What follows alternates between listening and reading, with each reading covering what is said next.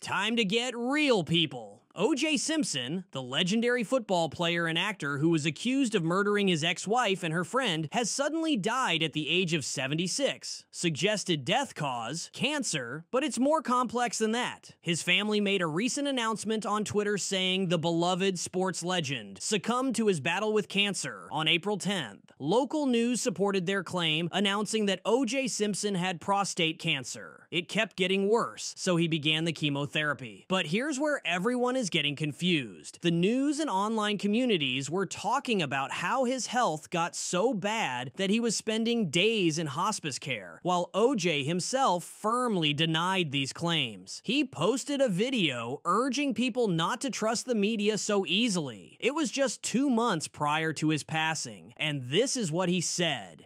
Hey, X-World, hospice? Hospice? You talking about hospice?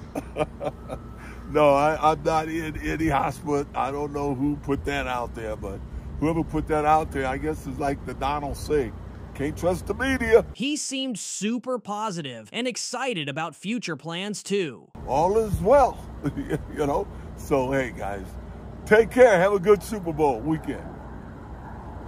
In fact, there was another video he made in which he even said his health is good and was planning to get back on the golf course. My health is good. I mean, obviously I'm dealing with some issues, but hey, I think I'm just about over it, and I'll be back on that golf course hopefully in a couple of weeks. He first mentioned catching cancer back in 2023 when he admitted to smoking pot to help with the nausea. I unfortunately caught cancer. It does work, but I gotta be honest with you.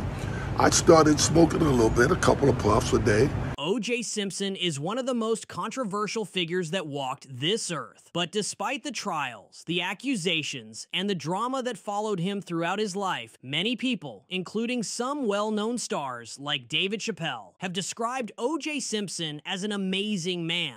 O.J. Simpson, one of the nicest men I've ever met. He was nice to me. He was nice to my friends.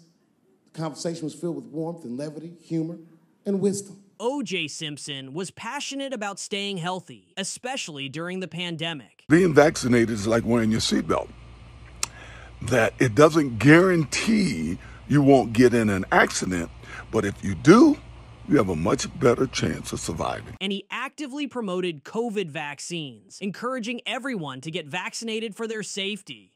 Hey, get your shots. I don't like wearing masks, and it's you people who aren't getting the shots that has brought this mask thing back. The harsh truth is, cancer doesn't play favorites. It can affect anyone, regardless of their fame or fortune. But how is it that he seemed totally fine just 2 months ago and now he's gone?